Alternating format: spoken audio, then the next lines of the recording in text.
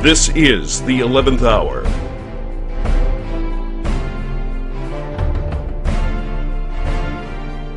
With news and commentary for King James Bible believers, here's Greg Miller.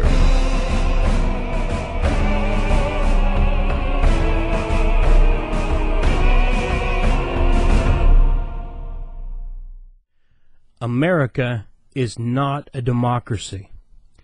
America is a constitutional republic. And there is a difference.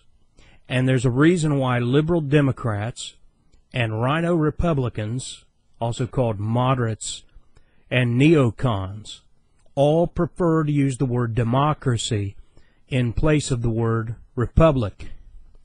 Why? Because democracy is mob rule.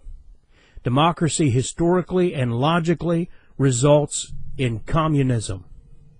John Adams put it this way, quote, "Remember, democracy never lasts long. It soon wastes, exhausts, and murders itself." End quote. In a democracy, a simple majority rules.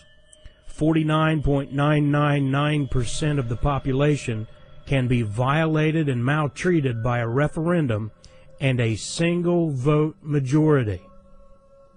Thomas Jefferson described it this way, quote, "A democracy is nothing more than mob rule, where 51% of the people may take away the rights of the other 49%, end quote.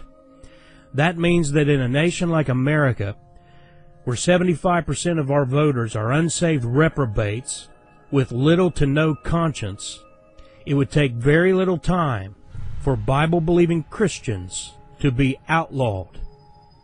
Don't believe me? You just wait and see. If the Lord tarries, our deteriorating republic will continue to be ruled by the mob, and Christians will literally be thrown to the lions. Ben Franklin warned against democracy and warned against giving up your guns and other forms of self-defense. Listen to this quote from Benjamin Franklin. Quote, "Democracy is two wolves and a lamb voting on what to have for lunch. Liberty is a well-armed lamb contesting the vote." End quote. As America loses its knowledge of our Constitution and our Republican form of government, and if you don't think God ordained that, go to Romans 13:1-4. God did not ordain your president. He ordained the form of government we have. God did not ordain the Supreme Court to rape us of our rights. God ordained our constitutional republic. And anybody who doesn't stand up for that constitutional republic is in violation of God's word.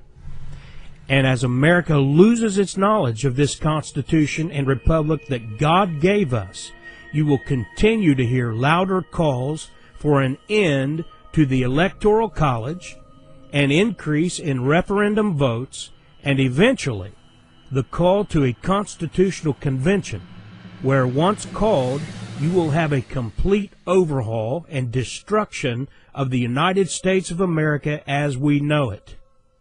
It's coming, and it's coming fast due to the dumbing down of our nation through its atheist public schools, its atheist mass propaganda media, and its atheist entertainment cult based out of Hollywood. The death of America and our constitutional republic is already taking place, and the path of democracy will take this nation into a bloody civil insurrection that will make the war for states' rights, which is falsely called a civil war, in the 1860s look like a Sunday school picnic. As James Madison said, democracies, quote, "have in general been as short in their lives as they have been violent in their death," end quote. And the Bible-believing Christian can count on being the target of this godless nation when democracy finally crumbles, as our nation has a payday coming for the blood of more than 50 million innocent little babies cut to pieces and trashed in the name of abortion and choice. And as the American nation and its governing idiots continue to turn against Israel, embrace Sodom and Gomorrah, embrace the atheistic dogma of Darwinian evolution, you can count on the shrinking minority of Christians in America getting a taste of persecution and martyrdom not yet seen on this continent. Again, John Adams warns, quote, that the desires of the majority of the people are often for injustice and inhumanity against the minority is demonstrated by every page of the history of the world, end quote.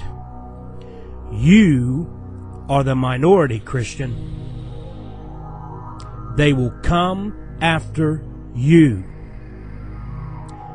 I quote, yea, and all that will live godly in Christ Jesus shall suffer persecution. That goes for every Christian that's lived in the past 2,000 years. It's going on now in China. It's going on now in the Sudan. It's going on now in Egypt.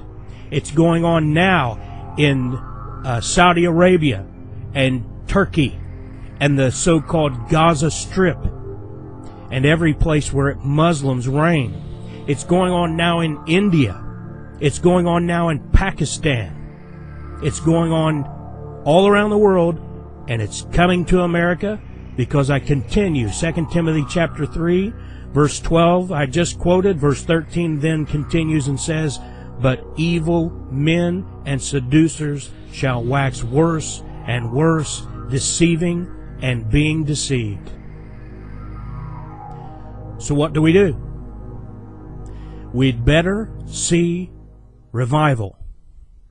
Not among the nutcase charismatics or among the cults. We had better see a revival among King James Bible-believing Christians, including the pastors and the local churches. Only a Spirit-filled Bible believer is prepared for what's to come. Only a Spirit-filled Bible believer is prepared for battle. Only a Spirit-filled Bible believer is prepared to suffer. Only a Spirit-filled Bible believer will be able to face what's about to come the longer the Lord tarries His gathering together of the saints in the rapture. Are you ready? You'd better get ready. 2 Timothy 2:12. If we suffer, we shall also reign with Him.